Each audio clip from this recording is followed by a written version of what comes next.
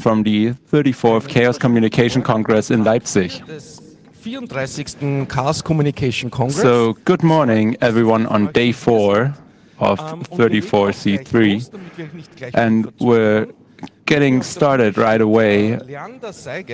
Here's Leander Seigel on stage, and he'll be talking about International Image Interoperability Framework, how cultural institutions can create an interoperable framework for digitalized works of art. Give it up for Leander. Ja, vielen Dank. Right. Thanks a lot. Also, from my side, good morning, everyone. And I'm really happy that even though this is day 4 of the Congress, all of you showed up for this first talk today. So thank you very much for being here.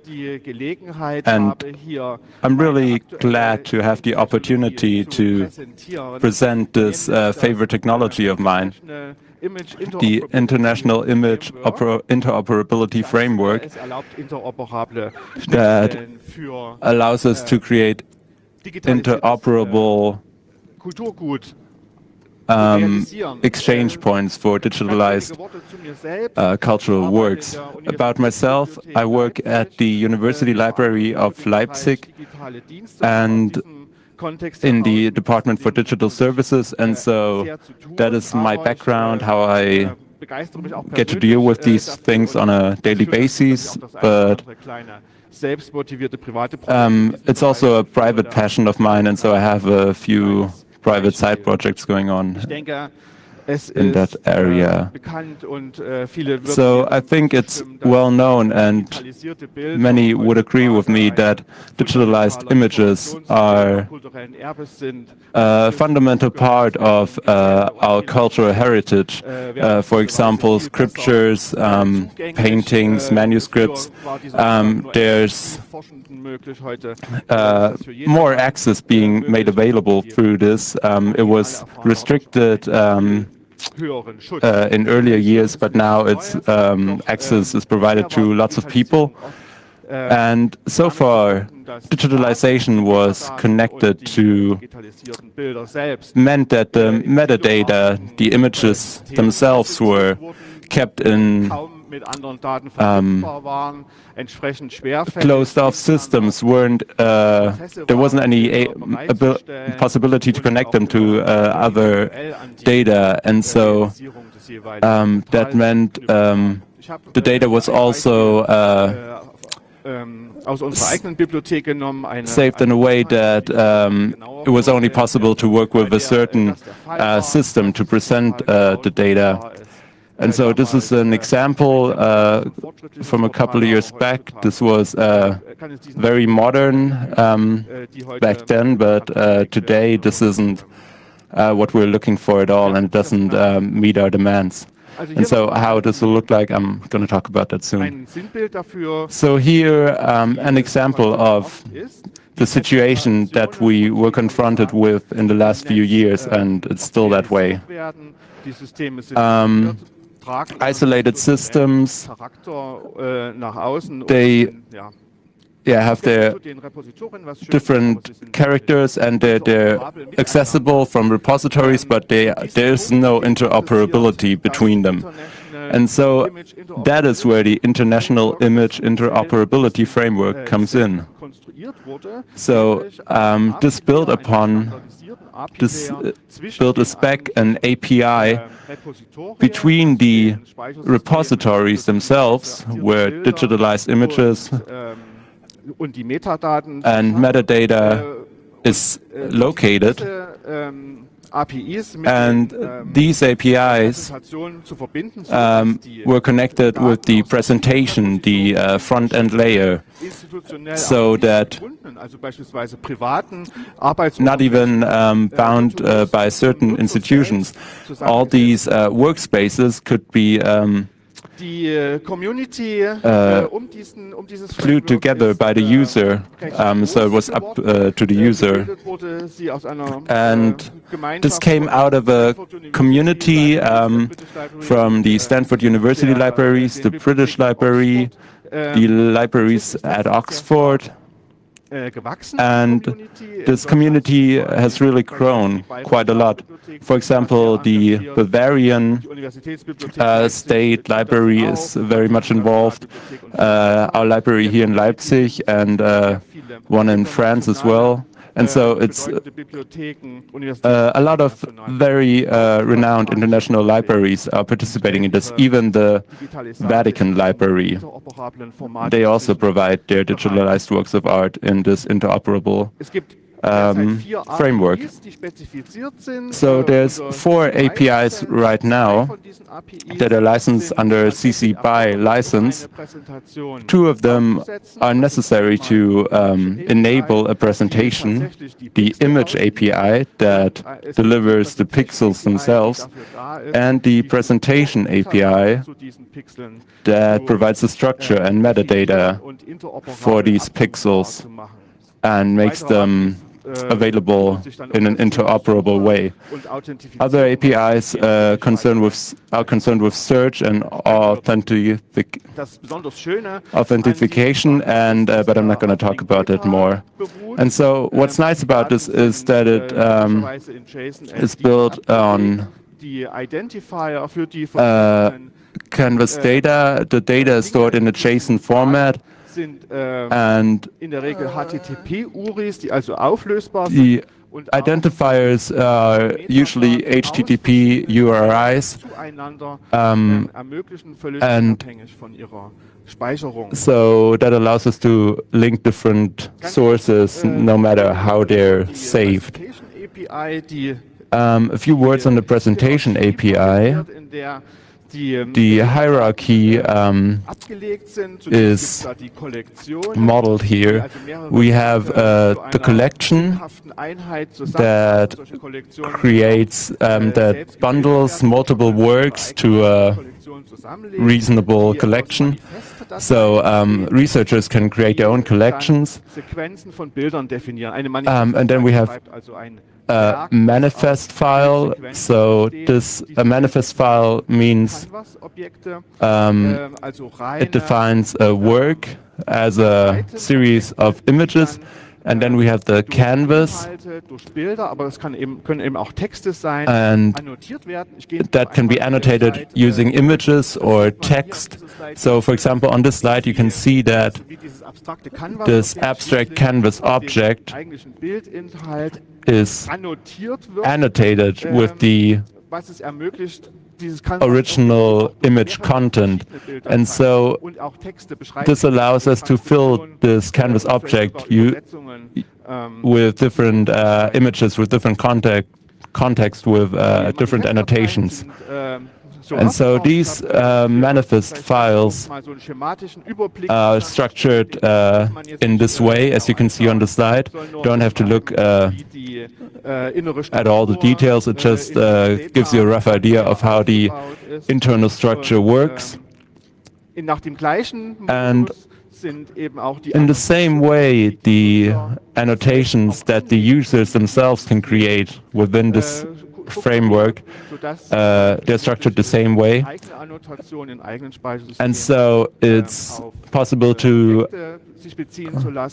create annotations for in my own system for objects that aren't even necessarily available within my own system, but in some other institutions. And again, this is represented here using this IIIF. We can combine images from different repositories and collect them into a single unified research environment, which is a nice term, I think. And then save our scientific research results. Für die APIs von IIIF gibt For es the APIs that we use for inzwischen this zahlreiche project, Softwareanwendungen. for the Ich software greife hier applications, immer nur ein Beispiel raus, das ich auch we're gleich noch giving a live few zeigen live werde. examples right now. Die, für die Presentation API gibt es einige Viewer, die die Digitalisate darstellen können. We can digitally Erwähnen present möchte ich den some Miracle examples Viewer, for der this API. multidokumentenfähig ist, also aus verschiedenen Quellen verschiedene And these things actually are combined from Digitalisate, different data zusammenstellen sources kann. that are then shown together. Und auch über umfangreiche Funktionen der Bildmanipulation And then we und see the function der of how this Annotation verfügt. application of the pictures combining together. Bilder ausliefert, ist sehr dynamisch It's a strukturiert. Das heißt, man dynamically kann structured dieser combination of API pictures. tatsächlich sagen, welchen Ausschnitt aus einem Bild Here we're looking at which section of the picture is actually taken and is it rotated at all. Server auch erbitten, der die Digitalisate dann entsprechend aufbereitet und so ist We can then call and request certain information from the server and then have certain things presented back to us. dynamisch auch, in seine eigenen Anwendungen zu It's dynamic for every application that we're using. Wie auch bei der Presentation API gibt es eine ganze Reihe von Softwareprodukten. For our presentation API, we have a range of different applications. Als Beispiel nenne ich hier den IP-Image-Server. This is a IP image server we're using now as an example. Für Apache, das unter der GPL v3 We're using Apache under the hood. ist eben in der Lage, diese Presentation API umzusetzen, und das tut er auf der Grundlage And this is prozessierten Bilddateien, based upon the picture data. die mehrere Auflösungen There's different resolutions for the different sections of the pictures. And then it is then resolved and displayed dynamically. Auswahl an Software, mit der man solche Dateien zurzeit erstellen kann. TIFF-Dateien. There's different types. There's TIFFs that's usually used. JPEG 2000 is actually a little bit more difficult. JPEG-Implementierung The Open JPEG implementation should improve with this context. Beispiel Nummer 1, der The Papyrus. first example we have is this papyrus from Ebers. It's from Egypt. Der Papyrus Ebers ist eine Schriftrolle, It's a paper scroll that's over 3,500 years old. 880 medizinische Behandlungs. Has about 880 medical treatments written on it. Rolle hat eine Gesamtlänge von 18 Metern, The roll has a length of 18 meters, over 18 meters, digitalisiert and it's now digitalized. auf dieser auf unserer Seite und ist auch per IIIF abrufbar natürlich. So this is this is now callable. We can now call this to be loaded, Qualität der and we can look at the quality of this is very good, and then we can zoom out to see the entire thing at once. und das Digitalisat hat übrigens es ist 145.000 Pixel breit. Here, 3,000 pixels high gives you an idea of how large this document is, Funktionalität auch die sagen wir das and it has different functionalities on top of it. dieser So we can look at the translation that's loaded over it. schauen kann, welche medizinischen Verfahren für welche Gebrechen. We can look at which medical treatments would then be prescribed for different conditions. And now we're skipping over some slides. This is our second example for the Codex. Die gilt als die erste Bibelhandschrift, die das vollständige Neue Testament This is the first full New Testament manuscript. auf 4 Einrichtungen verteilt. Der größte Teil liegt in der British Library in London. It was actually separated. The first section was in England, the second Leipzig, the third in Russia, and also one in Egypt. Das ist ein perfekter Use Case And so this is actually a perfect use case to look at because this document is separated from each other. So we need to then actually combine them to see the work in its original entirety. Toppen kann man die ganze Sache allerdings noch dadurch, dass es eine zweite Bibelhandschrift gibt, die Here's a second picture of some handwriting. Vatikanus, der, wie der Name schon sagt, im Vatikan. And this was actually sitting right now in the Vatican. Das ist die Leipziger Blätter des Codex Sinaiticus bei uns als IIIF bereitstellen und die And then there's also some in Leipzig. Blätter des Vatikans, auch von den vatikanischen Bibliotheken It's in the Vatican Library als IIIF. under our framework right now. So now we're going into a demo. And I'm going to show you how it's possible to use a IIIF compatible layer that you can create yourself and then use various digitalized works from various institutions. I'm going to use the Codex Sinaiticus from Leipzig, and I'm also going to load the manifest from the Codex Vaticanus into this layer. And now I have this viewer, and so now it's very easy for me to have these works next to each other. And using this example, individuell in meiner Forschungsumgebung zusammenstellen. I can pick whatever works I want. So, for example, if we look at the same content, the start of the book of Esther, and I, as a layman, don't know much about this, but it's you can see that it's the same content, the same words. So, moving on. Again, a representation of how this works.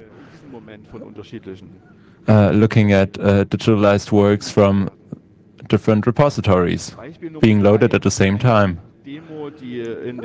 Example number 3 is a demo from Project Mirador.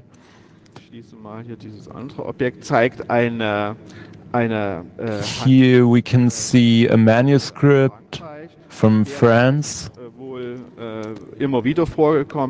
And apparently this happened quite a lot. An illustration was cut out of it. And today, this illustration is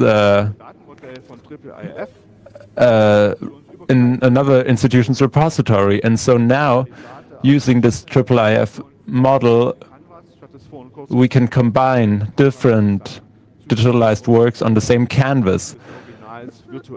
So now we can recreate the original impression using these digital tools. And since this is such a nice system, I can show you how annotations work now. So we can define a certain area and then enter our text, important notice. And depending on how the viewer system is configured, this annotation gets saved locally, but it will be possible in the future to have a work environment for researchers to deposit their annotations in some central system. Here another look into the manifest file. Here we can see that the URL is loaded from different image servers, and those two images get combined on the canvas layer. Sorry. So another example we have this technology tested in the real world. At the University Library of Leipzig, there's a handwriting course every year, and so we provided a work environment for the participants in which they could use our own manuscripts, but also manuscripts from other institutions, and annotate these manuscripts working together, and so document their research results together. And this was provided by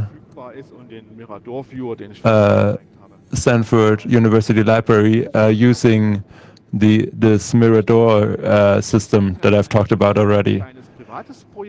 And as I've said in the beginning, I want to talk about a little private project of mine using Wikidata and the SparkQL endpoint. I loaded images of caps onto my own server, changed the format to IIIF, and made it available for the public and searchable. And so now in this system, you can pick the digital works. And now I can also show you the drag and drop feature that is recommended for implementing the discovery system with presentation systems. Abrufbar macht, und über dieses Logo sind dann auch die IIIF-Manifest-Dateien, die man benötigt, um die Daten in andere Workspaces zu ziehen. And here, through the system, you can also reach the IIIF manifest files to use these images in different contexts. And so another interesting fact, a lot of institutions have used the IIIF system to provide digital content online. For example, the Metropolitan Museum of Art in New York, another institution in France, and also one in Switzerland. And they have this project called e-Codices. And you can look at the PDF presentation later and get the URLs from there. Archive.org also supports this, supports the standard by now. So this to give you an example of huge data pools that you can tap to fill your presentations or your projects. So these IIIF APIs are constantly being developed further. There's going to be a switch of the data models for different annotation possibilities, and we also want to support video data. Looking at the institutional side of things, the University Library of Leipzig passed the open digitalization policy. So most of the digitalized works, we want to publish them under CC0 or CCPD mark licenses, and also IIIF compatible. And so if you go on this URL, you can look into a digitalization workspace and see what is being digitalized live. One more remark. We're going to have a hackathon soon in Leipzig, where we will also host a IIIF workshop. Thank you very much for your attention. If you want to learn more about IIIF, then you can check that out at IIIF.io. And here's my contact information. And if there's any questions, we still have some minutes left. Applause. Vielen herzlichen Dank, Leander. Wir haben 5 Minuten für Q&A, das heißt, wenn ihr Fragen habt, stellt euch an. Frage an den Signal Angel, ist das Internet schon munter und hat Fragen? Keine Fragen aus dem Internet. Dann fangen wir bitte mit Mikrofon 1 an. Guten Morgen. Good morning. Vielen Dank für den Vortrag. Thank you very much for the presentation. Eine Frage, gibt es Schnittstellen zu oder Inventardatenbanken wie StarText, HIDA? My question then is about the database. What text is there exactly? Also speziell dieses Produkt, da kann ich keine Aussagen. So this product, I can't say anything about that, but I believe IIIF is well, it's just a description of a standard framework. And so systems would have to provide access points to realize the standard. Meine Frage ist, das ist ja jetzt ein Standard. My question is, there's now a standard. Are there alternative standards? Der große Vorteil ist ja, dass I mean, wir das alle verwenden. the big advantage here is that everything, you can alter it, you can apply it. Die Bibliothek anfängt, einen anderen Standard umzusetzen. But what about if Berlin uses a different standard, for instance? Frage, wird es irgendwie allgemein verwendet in der Bibliotheks? And then how do you then, in common, apply all of these different Es standards? gibt tatsächlich einen älteren Konkurrenten. Yeah, there's an Das sind older standard based on XML files. ist auch vorgesehen, dass die Daten in der Regel als komplette Bilder ausgeliefert In which data is supposed to be delivered as whole images, but the technological standard we provide